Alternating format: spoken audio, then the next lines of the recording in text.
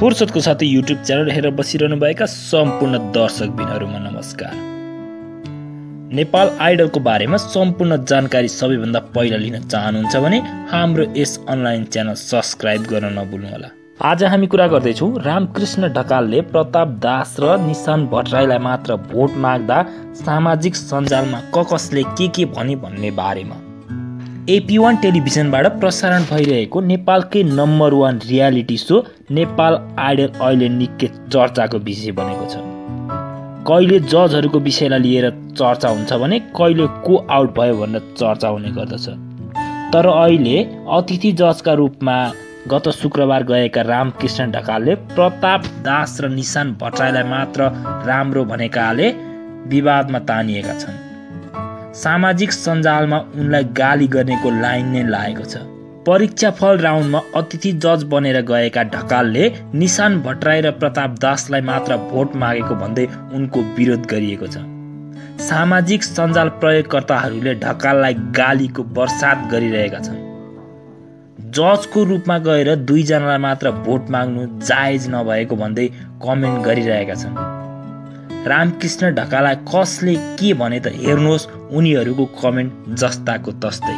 उमेश तामाङ लेख्नुहुन्छ, रामकृष्ण ढकाल जस्तो अभिभावकले आफ्नो अभिभावक तत्त्व निभाउन जानेनन्, निकै स्वार्थीपन देखाउनु भयो। बुझेकै त्यही रहेछ उहाँले एकहोरो। तपाईँ एउटा जजको रूपमा बोलाएको हो, के तपाईँले त्यस्तो कुरा गर्दा तपाईँलाई राम्रो लाग्यो?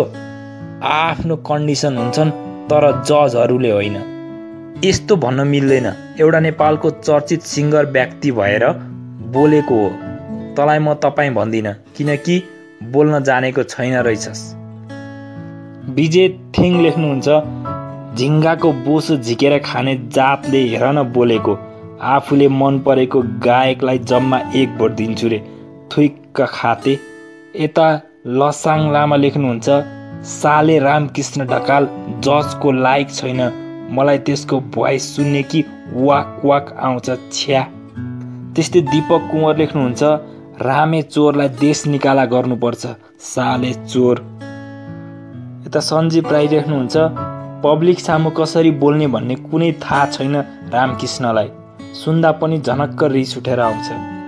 त्यस्तै मान तामाङ लेख्नुहुन्छ, रामकृष्ण ढकाल मुर्दाबाद, मरेको हेर्न चाहन्छु, रिप चाँडै मरोस्। अनि इन्दिरा जोशी त्यो पनि थारू गाई हो, तिमी नराम्रो कमेन्ट गर्यौ बुद्धलाई। यता प्रवीण बज्राचार्य लेख्नुहुन्छ, दर्शकहरूले गर्दा सिङ्गर भएको मान्छे अहिले दर्शक भन्दा ठुलो भए। भुवन के राई लेख्नुहुन्छ, रामकृष्ण ढकालले यसरी बोल्नु भनेको पक्षवादी हो। यो जातीयता द्वन्द्व भएन र अतिथि भएर आफ्नो औकातमा बस्न अनुरोध छ, किनकि यहाँ सबै 101 छन् प्रतिस्पर्धीहरू।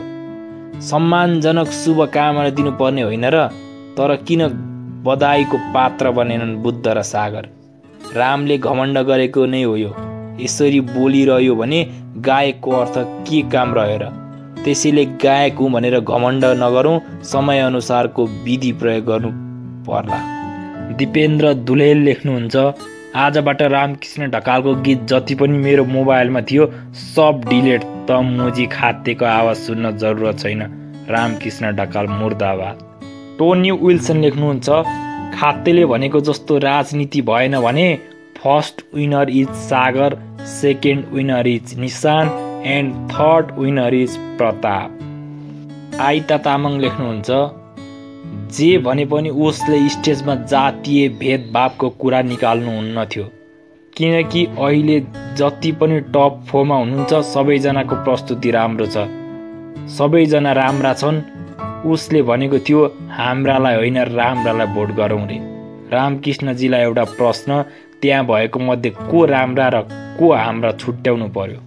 नेपाल आइडलको अतिथि जजमा गएर रामकृष्ण ढकालले गर्नुभएको कमेन्ट तपाईँलाई कस्तो लाग्यो? आफ्नो अमूल्य सुझाव तलको कमेन्ट बक्समा दिन नभुल्नुहोला। फेरि पनि अर्को भिडियो लिएर आउने नै छौँ। त्यतिन्जेलसम्मको लागि बिदा दिनुहोस्। हस्त नमस्कार।